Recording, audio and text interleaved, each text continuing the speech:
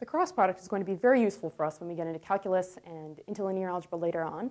You may be wondering, what is the cross product? Why do we take the cross product? Why are we even interested in it? What does it even mean to do that? So the cross product is very interesting, and it's a very kind of concise way of finding a vector that is orthogonal or normal or perpendicular, all kind of mean the same thing, to the given two vectors. So say you're given two vectors in R3 here, A and B, where A has three components, A1, A2, A3, and B has three components, B1, B2, and B3. We know that we can use the dot product, for example, to find the angle between A and B, which is much easier than using the cross product, but we can also use the cross product to find the angle between A and B.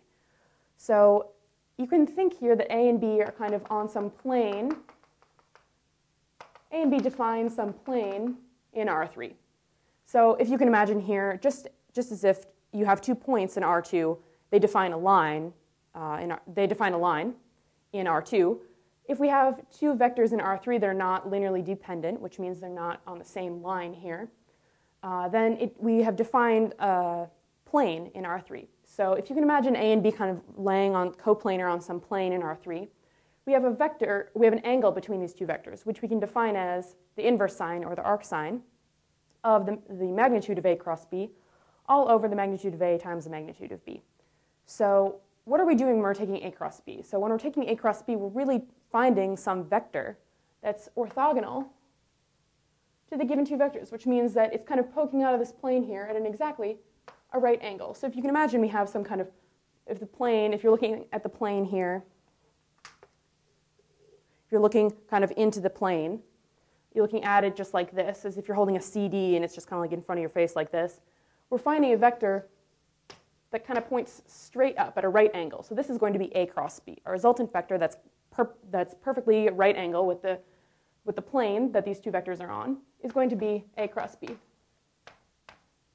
And so the resultant quantity we get is going to be a vector, not a scalar. So it's important to note that the dot product resultant quantity will be a scalar, or it's just some number. The resultant quantity of the cross product is going to be a vector, and that vector is going to be orthogonal to the given two vectors. So you can use this formula, theta is equal to sine inverse of all this business here, but it's much, much easier to just use a dot product formula, which is just the same thing here. You'd have theta is equal to the arc cosine of A dot B over magnitude of A times magnitude of B. It's much more advisable to use that formula over this formula because finding the cross product, as we'll see, is kind of a hassle. It takes much more time than finding the dot product does. Okay, so now that we have a basic understanding of what geometrically it means to take the cross product of two vectors, we can define here the cross product of A and B as follows. So we have a determinant of this matrix. We have in the top row I, J, and K. And if you're wondering, okay, I don't remember what that is. So I, J, and K are just the unit vectors in R3. So I would just be the unit vector in the x direction here. So we have I, J would be the unit vector, so they're just the vector of magnitude 1. J would be the unit vector in the y direction, and K would be the unit vector in the z direction. So we're just putting these as placeholders here in the top row. So we have I, J, and K in the top row, A1, A2, A3 in the second row, and B1, B2, B3 in the third row here.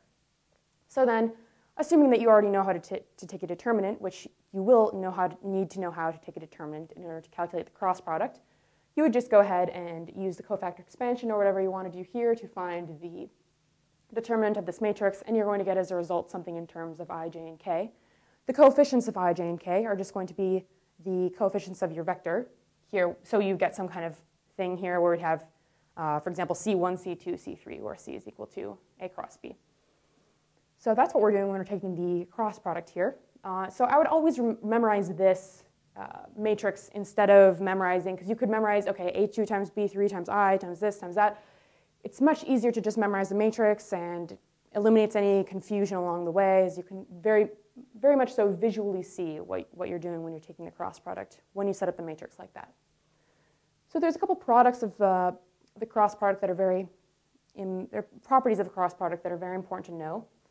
And possibly the most important is the anti-commutativity property, which means that instead of having, for example, A dot B is equal to B dot A, very nice, kind of symmetric, there we have the opposite here, where we have A cross B is equal to negative B cross A, or negative quantity B cross A here. So this is very important because we can't just arbitrarily flip around things like we can in the dot product, because that would be flipping rows here and inverting our signs in the final answer. So it's important to take the cross product in the order in which the vectors are presented.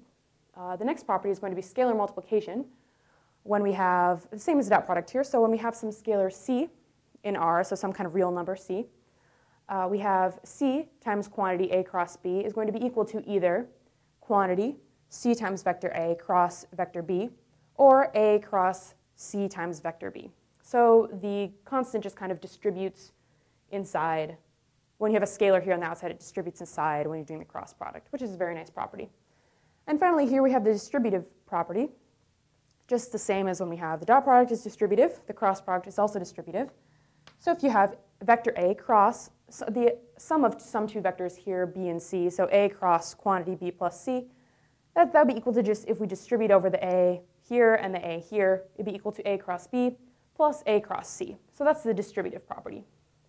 So again, the cross product is very useful to know for when we get to linear algebra and calculus, and it's possibly the most significant because of the geometric interpretation of the cross product, the thing that it allows us to find this vector that's perpendicular orthogonal to the two given vectors in R3. So, and once again, we have this formula here, but just use the dot product formula if at all possible. If you forget the dot product formula, you can use this, but definitely go for the dot product formula first. But those are some basic properties of the cross product. To return to the vector menu, click here. To see more additional practice problems worked out, you can click here. So to subscribe to our YouTube channel, click this link here. To visit our website, click here. And finally, to return to the main menu, click this link here. And remember, if you haven't already done so, you can purchase the Pre-Calculus Blueprint by clicking on the link in the description of this video. Remember, it's only $1.95. Thank you for watching.